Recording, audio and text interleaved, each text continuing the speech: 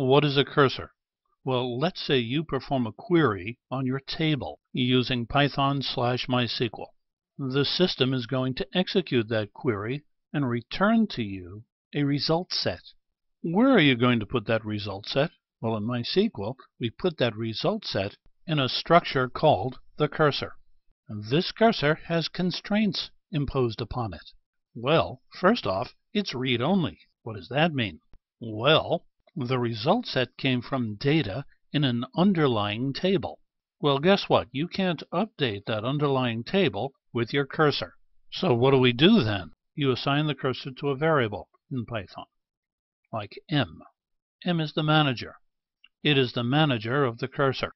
In Python, I might write into my code m equals con.cursor, open close parens.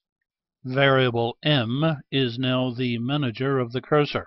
I then tell manager m to fetch all the records out of the cursor and assign that to another variable, which I can now iterate through, work with, and update my underlying table with. And I think that's a good basic introduction to a cursor. For now, this is George Boole. If you enjoyed this video, please rate it by clicking on the like button. I would deeply appreciate that.